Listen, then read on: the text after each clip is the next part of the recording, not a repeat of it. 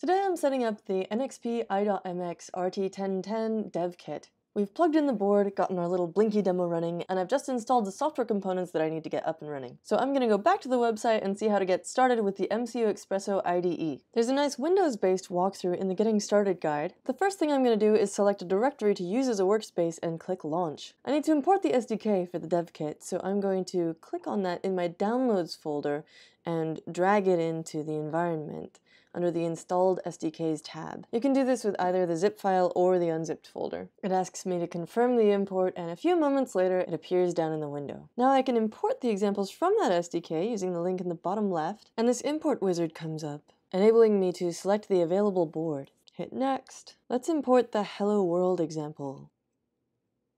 And now I have the Hello World demo code loaded up.